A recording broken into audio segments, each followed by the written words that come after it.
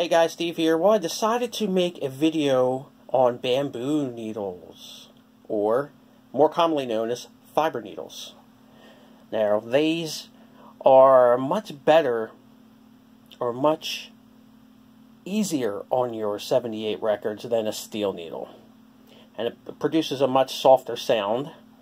And any of my more expensive records, or possibly like I usually don't play later records on my steel needle phonographs, but if I do, I will use a fiber needle because, like I said, it's much safer. So on the left hand side here, you're going to see this is a piece of raw bamboo. Now, I use an X-Acto knife, and I basically make a straight. I'll show you real quick, guys. I'll show you. Just make the see the straight cut right there. I just make a straight cut, straight down. It cuts very easily.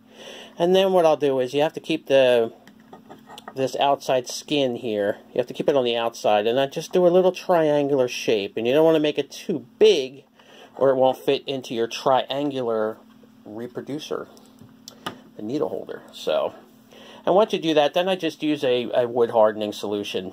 And that's very important, because if you try to play the raw bamboo, it'll wear rather quickly while you're playing them. Okay, so I'll show you the two cutters that I have, and I'm sure there's more out there, but I prefer these. These are the L&H cutters. They work really well. So how you put it in is, see how the triangle? You put this flat right here, and you just put some pressure, push it in, make sure it's in nice. I put a little pressure pushing into the cutters, so that way it does a nice straight cut. And as I'm pushing it, snap it down. That makes a perfect point every time with these. Now these scissor ones, which I don't use these very often. Like I said, I prefer the L&H cutters, but the scissor style, see the angle? Just push it straight into the hole. And then what I'll do is I'll put some pressure on here, open it up gently, and put a good amount of pressure on it. And I just snap. I don't like using these, but it's an alternative. And these needles have actually already been hardened. You can see the off color. Now we're ready to play a record. And you have to insert your fiber needle into your triangular shaped needle holder on your reproducer.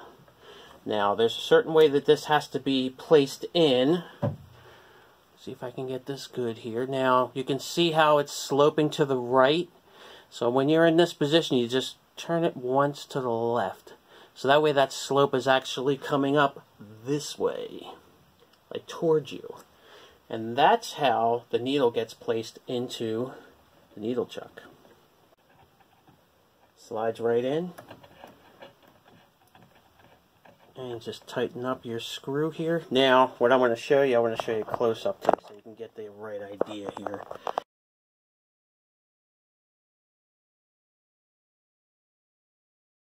Now, they do say that these records are supposed to be conditioned to play a fiber needle. I usually try to play a record that's VG, like a very good plus.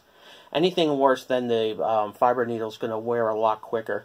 But I usually play this several times just to condition the record for the fiber needle. This is Eddie Steady by Warner's 7 Aces on Oki 4888-B. And this is a Victrola number 2 reproducer.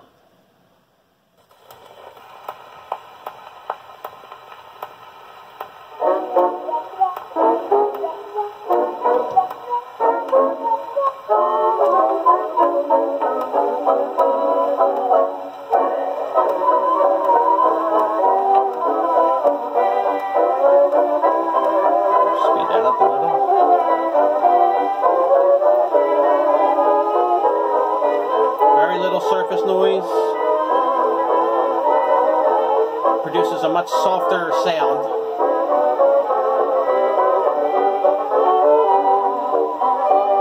if there's any singing in this one. Let's see. I don't think so. Oh, that's another part of the record.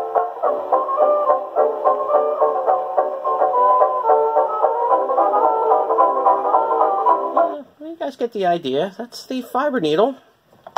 And I hope you guys enjoyed it. And I hope I coerced some people into trying out the fiber needle. Thanks for watching.